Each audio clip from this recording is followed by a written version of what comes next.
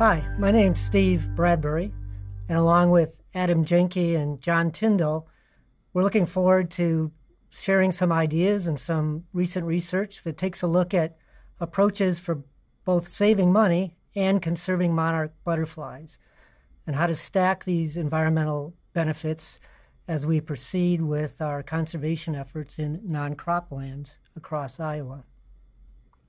What we're going to share with you today are an overview of monarch butterfly biology and the current status of the North American monarch populations and how their decline over the last decade or so has led to engagement of the Endangered Species Act in terms of approaches to try to help conserve the species. Then we're going to share some findings on how different kinds of habitat establishment practices can help not only save money, but also help the state of Iowa reach its monarch conservation targets. So let's spend a little bit of time talking about the monarch butterfly, its biology, its life cycle, and some of its unique migratory aspects. So the North American monarch butterfly population represents about 90% or accounts for 90% of the monarchs worldwide. And the North American monarch is unique in the animal kingdom in that it undertakes these dramatic migrations, and migrations that span 4 to 5 generations of monarchs. As you can see on the map, there are two subpopulations of the monarch butterfly in the United States, Mexico, Canada. One subpopulation migrates and resides, for the most part, in the western part of the United States, along the Pacific Ocean and up to the Rockies. The eastern population of the monarch butterfly migrates east of the Rocky Mountains. Now, what's interesting about the monarch is that this migration from Mexico up to southern Canada and then back to Mexico spans 4 to 5 generations in a year. And this is very unique. I think it's the only insect species that has this type of migration. So let's go through the migration cycle. So we'll pretend it's right now down in Mexico. It's late January, early February, and the monarchs down in Mexico have been overwintering since about Halloween. So they arrived in Mexico right around the end of October, early December, and they're going to stay in that overwintering grounds of forest in that part of Mexico until late winter, early spring. And then that generation is going to start heading north. And they're going to become reproductively active as they're heading north.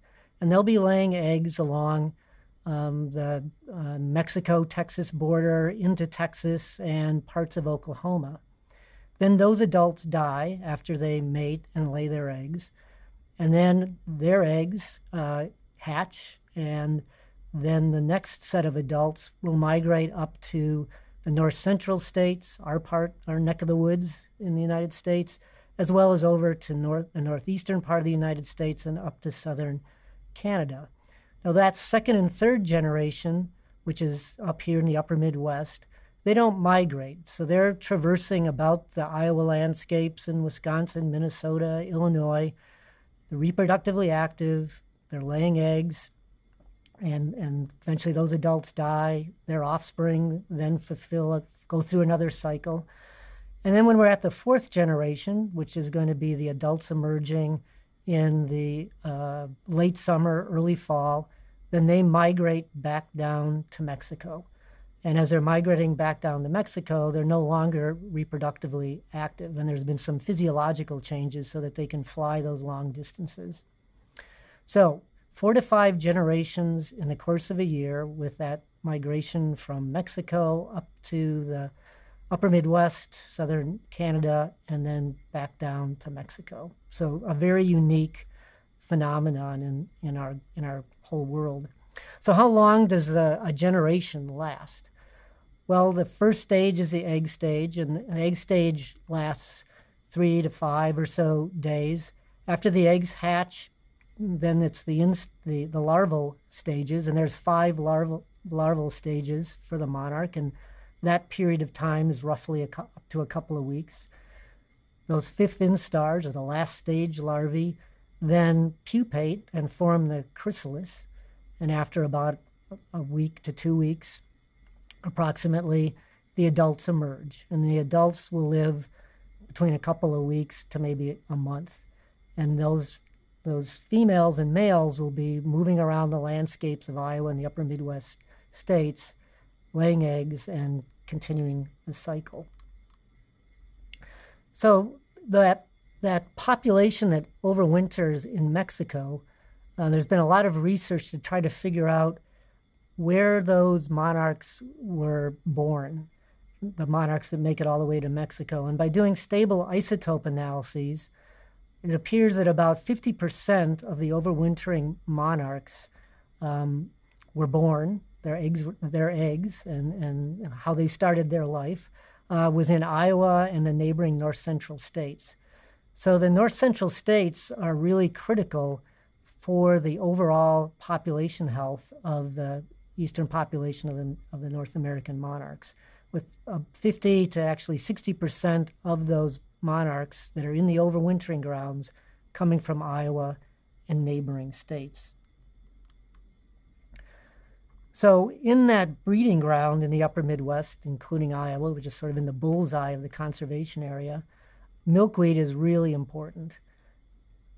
Milkweed is the obligate host of the monarchs. So the female monarch only lays eggs on milkweed plants, and larvae only consume milkweed leaves.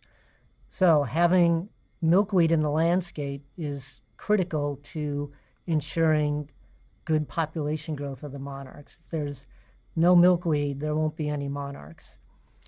Now the females and the males, they don't eat the leaves, of course. They rely on nectar sources for their diet, and certainly they'll nectar on flowers of milkweed, but they'll also nectar on other forbs, blooming plants in the landscape. So the adults have a bit broader dietary resources, but for the larvae, it's milkweed and milkweed only.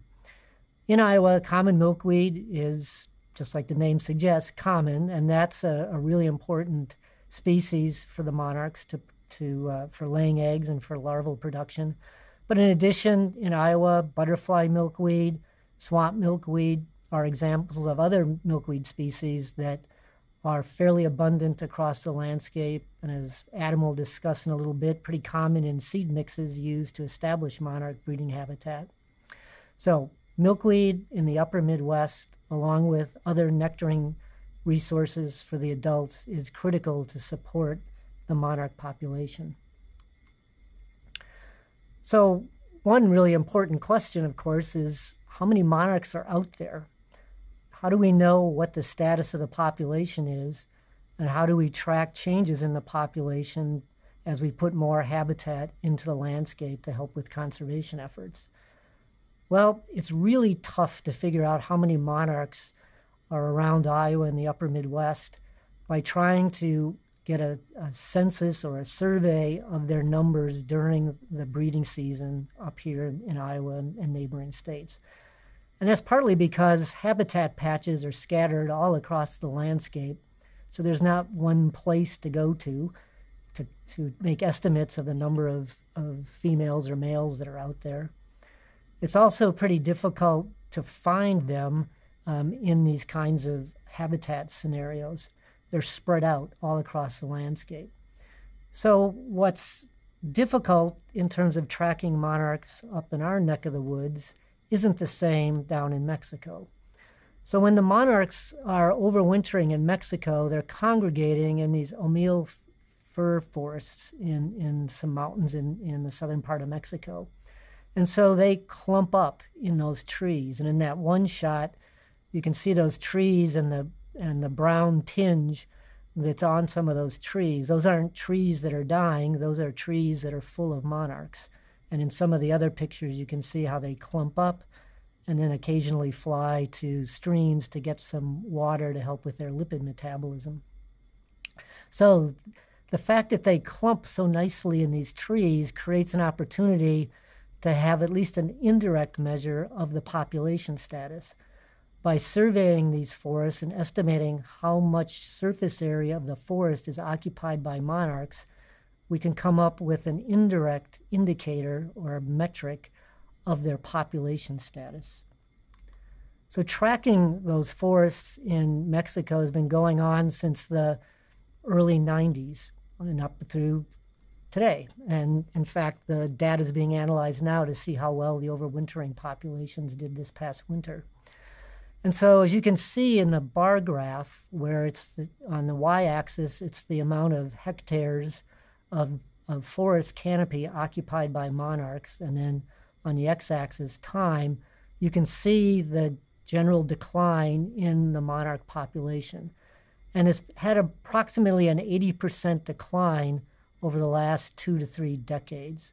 And so this serious drop in the population has sparked the conservation efforts that have been going on across the United States over the last 5 to 6 years. And you can see in 2012, 2013, a precipitous drop in the number of overwintering monarchs. And in fact, in those years, the numbers were so low that if there had been a severe ice storm in Mexico, it may have resulted in the loss of the migratory behavior, just because there wouldn't be enough monarchs to even make it up in the migration. So of course, as you can imagine, there's been a lot of research going on to try to understand the causes for that decline. Certainly extreme weather events play a role in the patterns that you see. And you can see in the bar graph, there are periods when the population is fairly high, and then there's a significant drop, and then a recovery. And many times those dips are associated with extreme weather, either a harsh winter in Mexico, an ice storm in Mexico, or droughts in Texas, or too much heat up here in the upper Midwest. And that causes those fluctuations. But you also see that even though those fluctuations occur, the overall numbers are dropping over time, which then raises concern, because if a bad weather event happens too many years in a row, the numbers could really be too low. But some of the other causes that are associated with that general decline include deforestation in Mexico, so loss of overwintering habitat. However, over the last 10 to 15 years, the Mexican government has been doing a pretty outstanding job in protecting the forests, and they're patrolled, and the federal army in Mexico helps ensure that the forests are protected. So while still an issue and reforestation is going to be critical, at least the loss of habitat in Mexico has been curtailed. The other significant contribution to that habitat loss has to do with breeding in our part of the country, in the north central states. And the loss of milkweed and the loss of nectar sources are considered to be an important contributor to that decline, and by increasing habitat could also be a big driver to population recovery. So this chart is again a repeat, so you can see again the same pattern of the populations over time, but you also see that dashed line which has the label of conservation goal. And through a lot of analyses on those trends in population responses, changes in habitat condition in the north central states over the last 20, 25 years, an association has been established between the amount of milkweed habitat in the north central states and the overwintering population.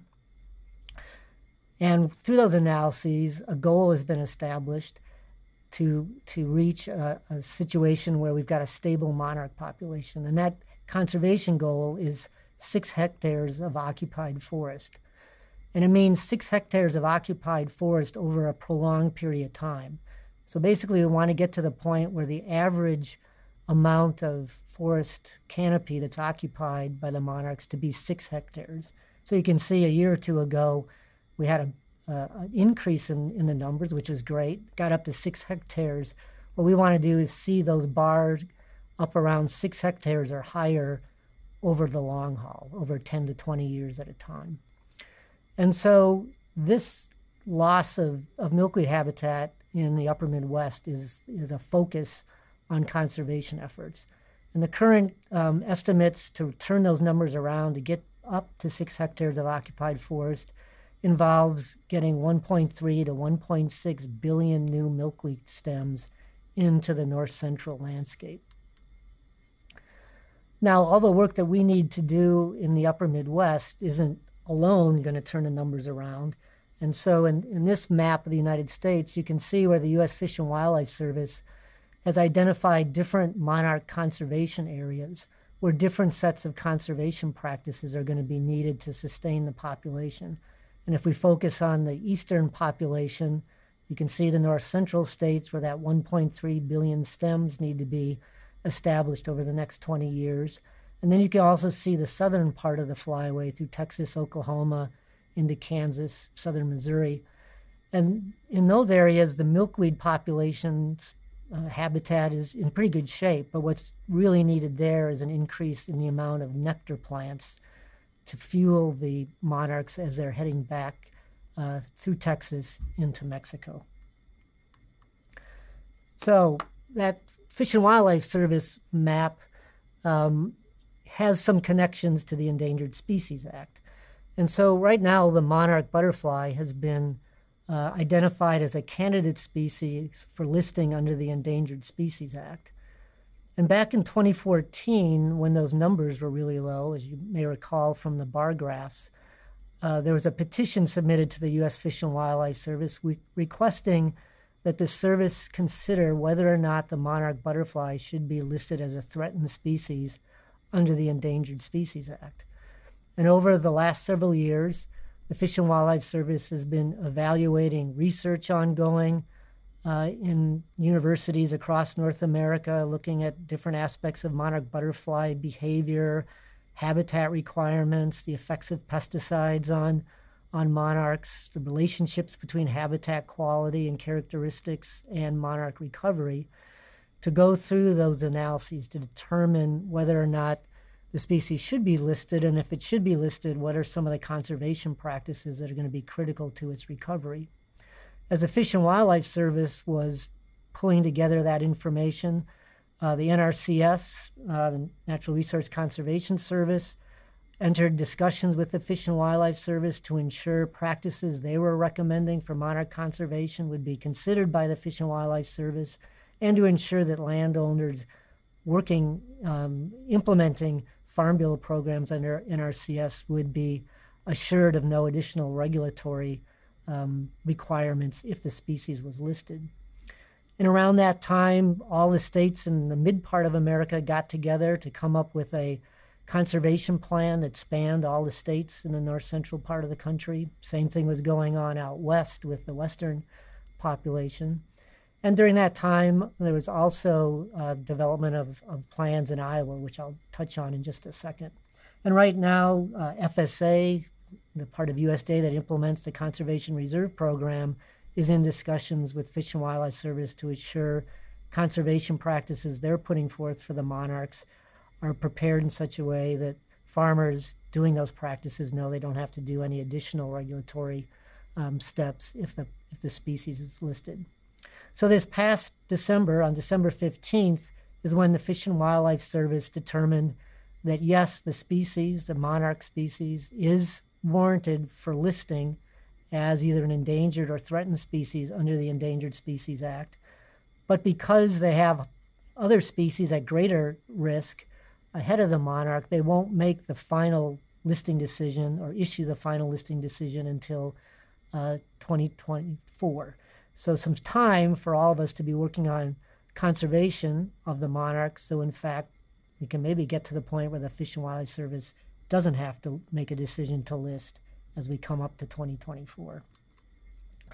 So back in 2014, 2015, as those numbers were looking pretty grim down in Mexico, a lot of different partners in the state of Iowa came together and decided it was important for the state to take some leadership in monarch conservation.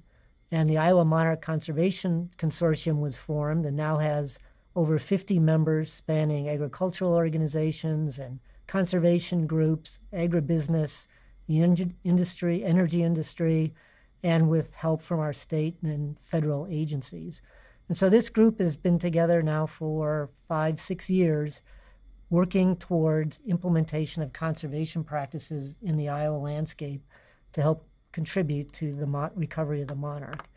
And the conservation goals are broad in that they want to ensure that a diversity of stakeholders come together, working together, especially with a focus on agricultural landscapes, but also urban and suburban landscapes, to ensure that the state comes together from all its different folks with different roles and responsibilities and interests to work together to enhance monarch butterfly conservation in the state and contribute along with our neighboring states into the recovery of the species.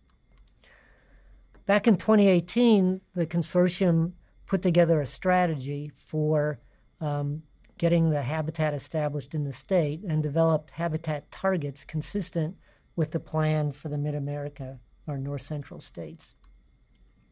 And you can see on this table the breakdown of acres or stems that need to be established in Iowa over the next 20 years so Iowa can reach its share of the overall goals for the North Central states.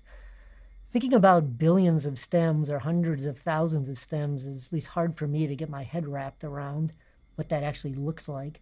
So what the consortium did was work to translate thousands of stems or hundreds of thousands of stems to acres with various assumptions about seeding rates and seed germination and maintenance practices.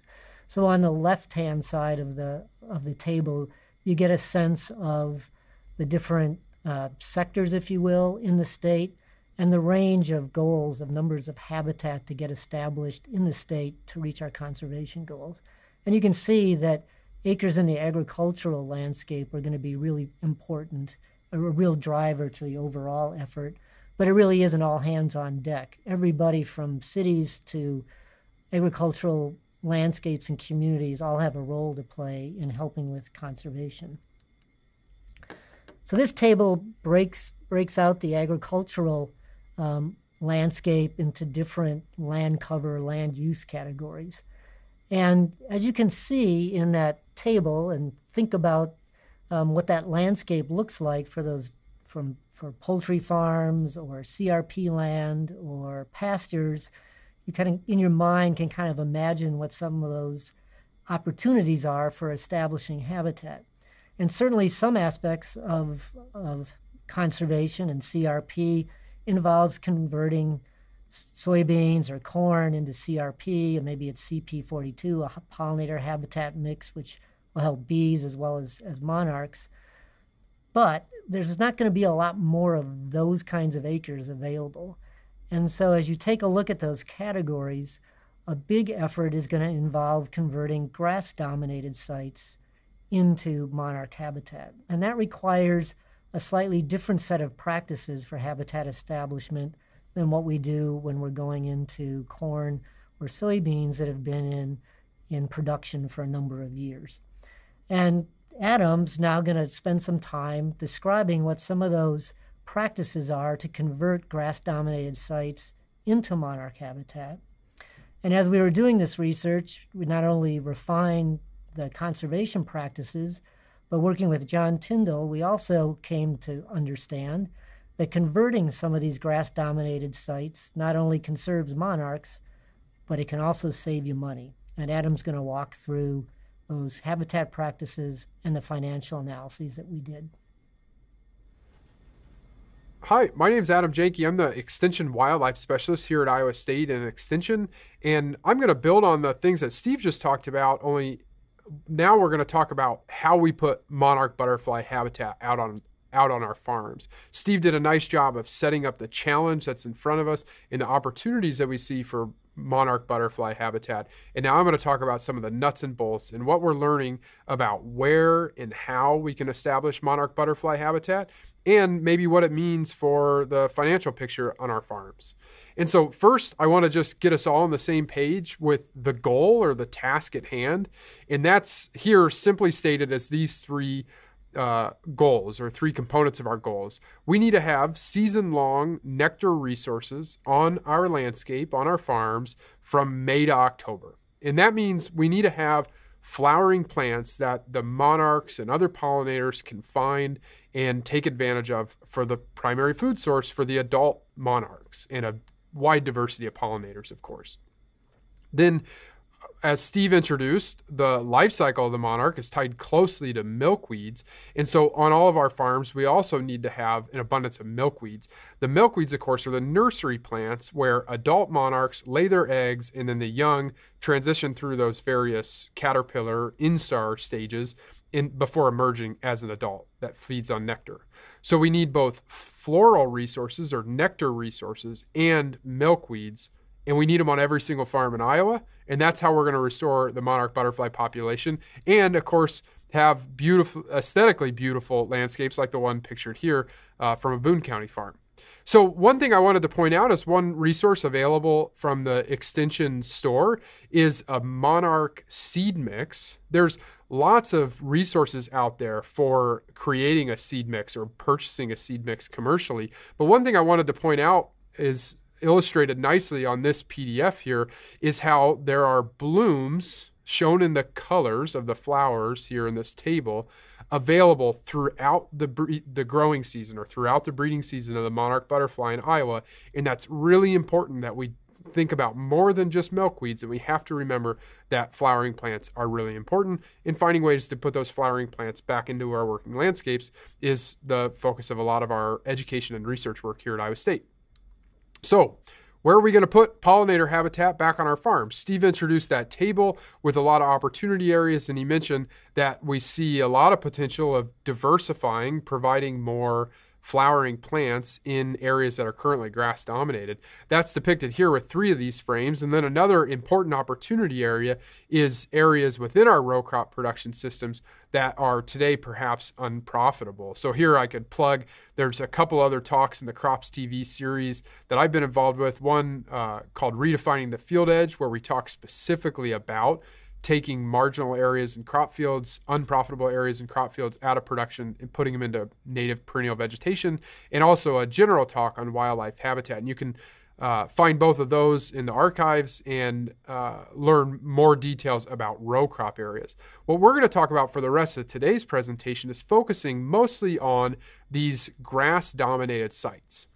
3 different types of grass-dominated sites in Iowa. One is what we call native warm season grasses. So these are native grass species, bunch grass species that are often planted, for example, through the Conservation Reserve Program. And sometimes when those sites go unmanaged for a long time, or depending on their initial planting conditions, they can get dominated by homogeneous stands of just a few species of grass and not have very many flowering plants or milkweeds in them. Non-native cool season grasses are really common on roadsides, in pastures or abandoned pastures, and in some CRP fields as well. These are things like smooth brome, reed canary grass, Kentucky bluegrass, and like the warm season grass stands, they can become a monoculture or have very few flowering plants in them. And then the other one, the enemy of all wildlife biologists, is the idle area, the mowed areas that we have just no better ideas of what to do with them. And so we just mow them every year. And we see these as a real opportunity for introducing pollinator habitat back into our working landscapes. And I'm going to present an economic analysis that makes a pretty strong case for doing that both financially and aesthetically, and just because it's good for the environment. So it's just kind of the good thing or the right thing to do. So we're going to talk about all those as we go. There's a couple of generalizable rules that we can talk about in any time that we look to establish new pollinator habitat on a site. And that's these 4 steps are going to be involved. We have to prepare the site, and we have to understand the site conditions. We'll spend some time talking about that. We have to purchase our seed and then put the seed in the ground. We'll talk about that. We have to take care to get those seeds established. These are perennial plants that require time to establish root systems and to advance through their life history. And it's different than what we see in many, particularly agricultural crops. So there's some different approaches, and we're going to talk about that, taking time and monitoring. And then, of course, we have to manage so as to not lose the diversity that we've introduced there. And we'll talk a little bit about those management practices as well. So the first thing is site preparation. And site preparation, as we'll discuss on a few slides, is the most important step, particularly when converting a grass-dominated stand, turf grass, cool season grass, or native warm season grasses, into a more diverse stand that's better for pollinators. It's really important that we take time to get control over the extant vegetation on the site so that we give our native plants the best chance to be successfully established. And so some things that we want to do in site preparation for a pollinator planting. We want to minimize soil disturbances to the site, but we want to try to open up bare ground or bare soil on the site so that we can ensure good seed to soil contact when we go back to plant it. That can be through things like baling, mowing and baling in the growing season before the planting, or it could even be a really light disking or preparation with something like a cultipacker to try to find areas where there's bare soil, but not totally disc up the site. We also importantly need to eradicate the existing vegetation, and that is especially true for those monocultures of grasses in those grass-dominated sites. And we normally want to do that with herbicide applications. And what we say is multiple herbicide applications in the year before the planting to try to get control over and kill out the grasses or the weed pressure that's at the site. And so that's the last point, is to understand that potential weed pressure. If this is a weedy area in a pasture, or maybe it's even been a low-lying area in a crop field that just consistently fails and has a lot of weed pressure, that might create a real challenge for the habitat establishment or the pollinator habitat or the native seed establishment once we put the seed in the ground. And remember, as soon as we put that seed in the ground, we lose a lot of the tools that would have been otherwise in our tool belt. For example, because we're planting a diversity of grasses, sedges, and flowering plants, we can't really use any herbicides on a large scale on a site once the native seed is on the ground.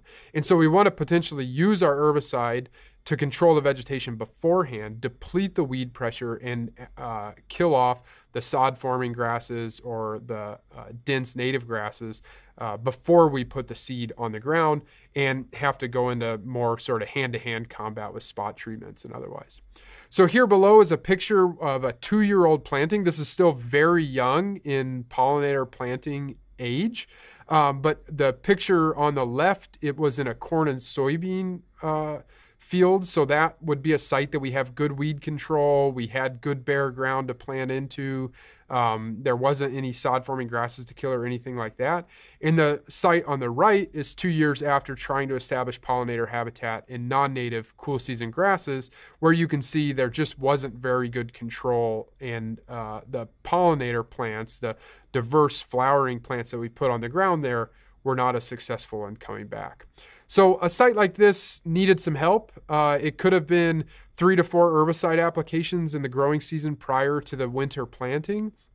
Or in some of these sites, we even recommend taking them out of the perennial vegetation and putting them into row crops for 1 or 2 years, and then planting prairie following soybeans. One last year of soybeans creates a nice seed bed, and then you can plant your prairie into that. So there's lots of technical considerations to make here, and this site preparation step that we'll talk about a little bit more in the talk is really an important one to consider. Once you've done your site preparation, it's time to plant. And what we say of prairie is that we plant it the way Mother Nature intends, and that is to drop the seeds on the soil during the winter time for the most part. So imagine a prairie plant or a prairie ecosystem where the seeds grow up through the summer and through the growing season, and then they form a seed head, and then gradually during the winter time they blow off the seed head, or they're dispersed by animals or insects or others, and they settle on top of the snow or on top of the frozen soil, and gradually through a freeze-thaw cycle work their way into the ground. We say that's how Mother Nature plants them, and so that's what we generally recommend is a non-growing season or dormant season planting into shallow snow or on top of frozen ground. either with a drill, like a specialized drill, like is pictured here, or even with a broadcast seeder that some people have had success with.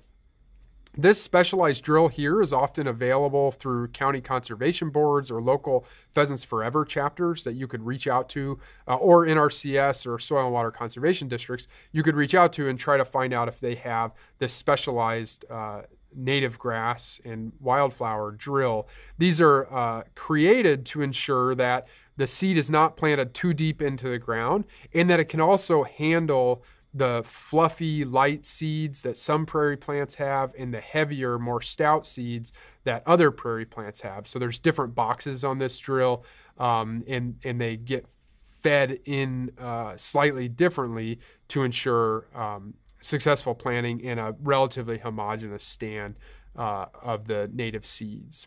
And so, again, you could find local help with Iowa DNR, Soil and Water Conservation Districts, NRCS, Pheasants Forever, and others, and find access to one of these drills. Or, like I said, you can do dormant season broadcasting.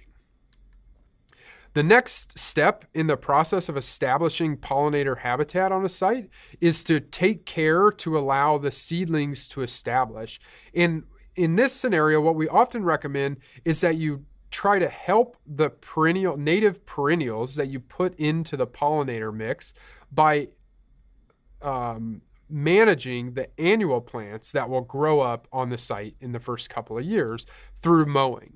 And so a lot of research at the University of Northern Iowa's Tallgrass Prairie Center has clearly demonstrated the importance of mowing early on in the establishment of prairie and pollinator plantings. And this isn't like mowing like a yard. What we say is this is mowing 3 to 4 times a year, around 6 to 8 inches above the ground. You're not trying to hit the establishing seedlings of the native perennial plants, but you're trying to take off the biomass of the annual plants that are growing above those small seedlings. And so here's what that looks like from some slides from the Tallgrass Prairie Center. And on the right, you can see the really robust growth of the native prairie plants in the mowed plot and the really weak growth of the native prairie plants in the unmowed plot because they're just not getting as much sunlight through competition with the annual plants. What we say of native perennial plants of all types, trees and prairie plants and grasses, is that they grow down in their first year and annual plants grow up. And so annual plants, because they're only growing for 1 year, will just invest all their energy to above ground biomass. And in that way can really quickly outcompete a perennial plant that's playing the long game in trying to establish a root system below the ground to try to ensure its long-term survival through periods of drought and flood and others. So we want to help these perennial plants get established by trying to minimize that above ground competition through occasional mowing in the first year and also occasional mowing and spot treatment in subsequent years. And so here again is just another picture from the Tallgrass Prairie Center of a few years later, and you can see that the plot on the left that was mowed during the first year establishment is doing much better than the plot on the right, where the annual weeds kind of prevailed and maybe outcompeted the establishment of the perennial plants. The final step, the fourth and final step, is maintenance. These areas, although they certainly require less maintenance than many other areas on our farms, like turf grass areas, they do require occasional disturbances. These tallgrass prairie ecosystems that pollinator plots mimic were, of course, regularly grazed, and many plants are adapted to grazing and also adapted to fire.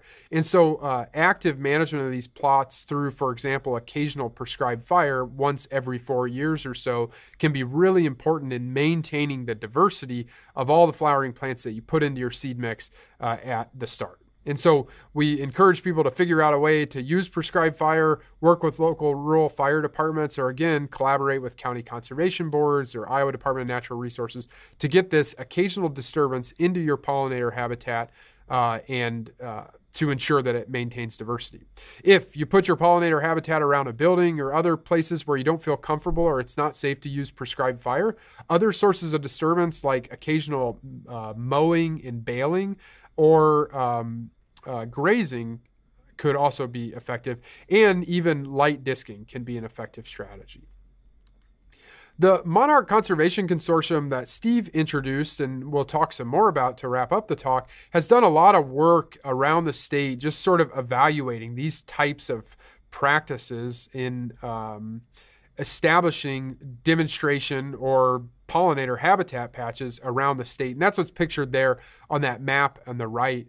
And you can see on the figure on the left that they've had variable success in establishment. This stuff is not a recipe and for sure to yield a successful picture. There's a lot of limitations that or challenges that are presented by different sites and different growing conditions and seeding conditions and other things. So this isn't a sure bet to be successful in establishing pollinator habitat every year. But if you follow those 4 steps that we mentioned, we think it's going to increase your probability of success.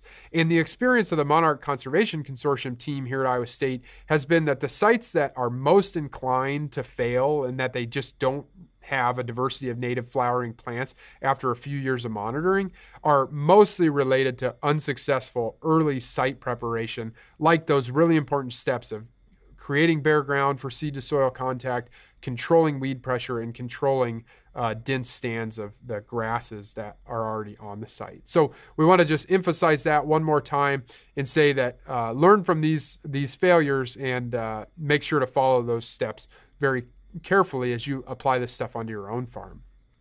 So this is just one last slide to just sort of reiterate this. I'm not going to spend any more time on these site preparation steps, but know that there's some guidance out there from NRCS and other places, and you can find that on the Monarch Conservation Consortium website and also our Natural Resources Extension website.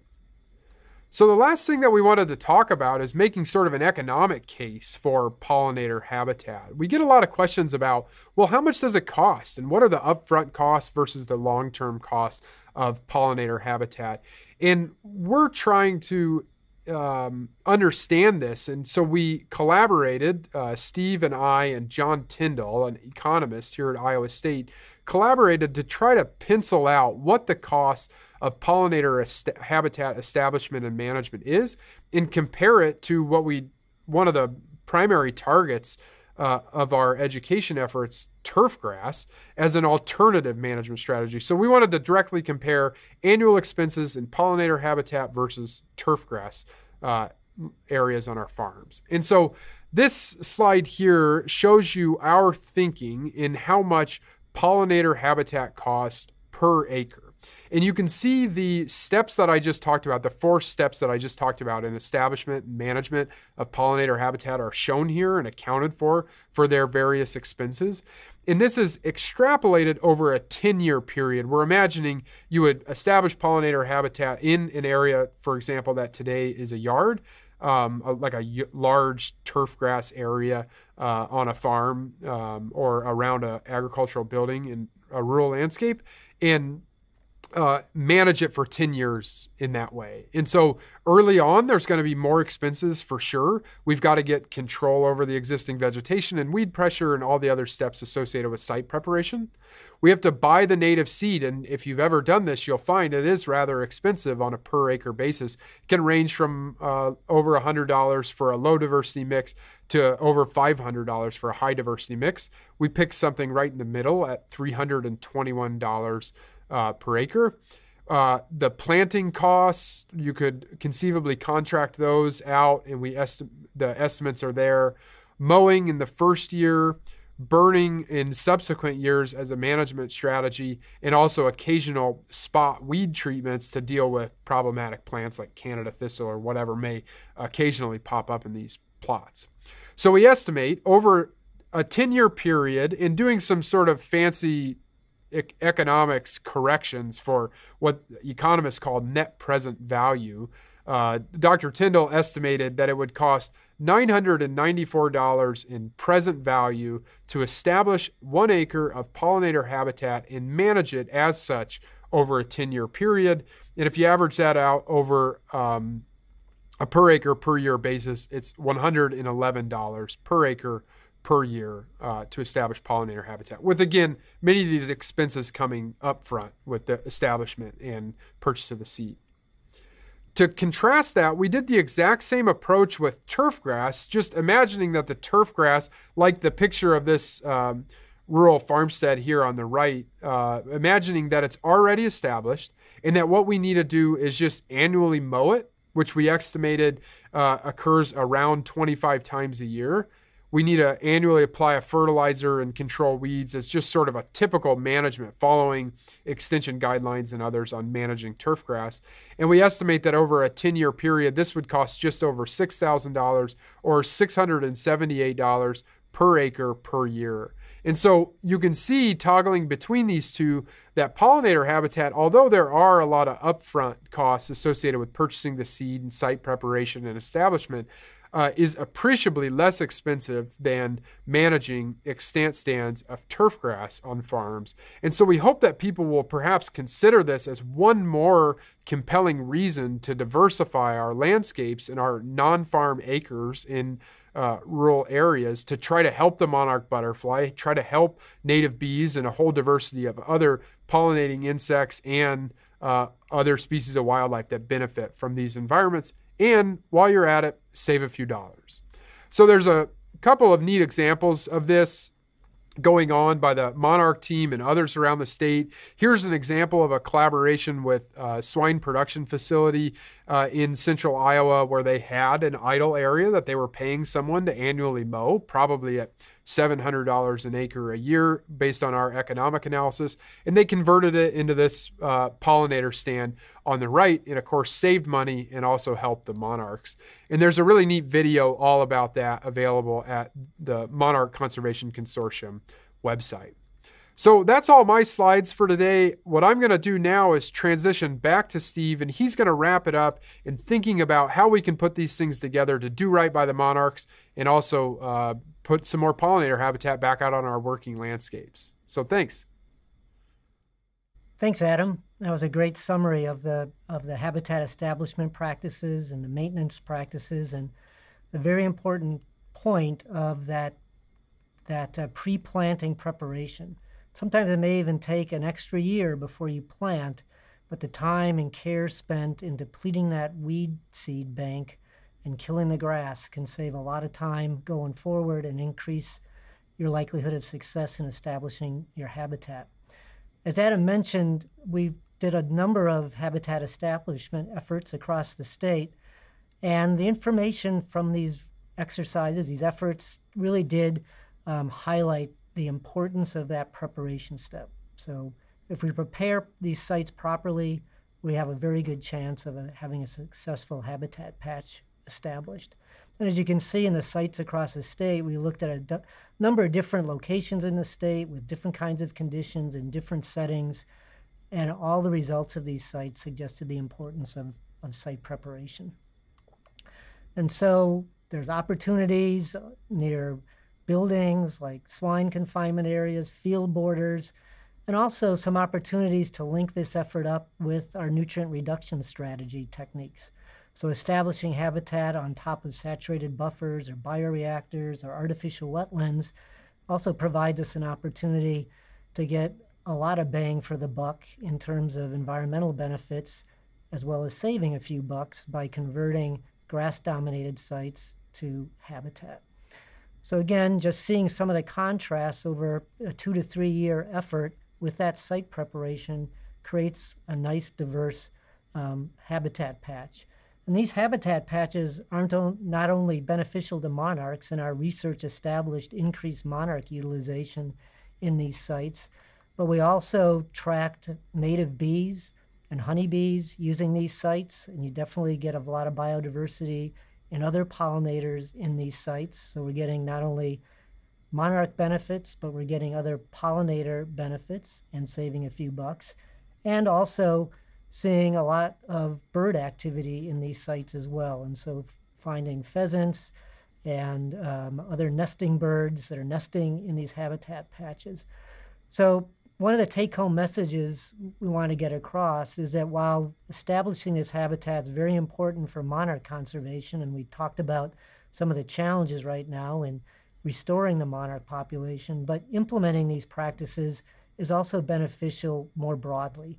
The biodiversity that's added to the landscape supports other pollinators, other beneficial insects, and birds in the area as well as saving some bucks.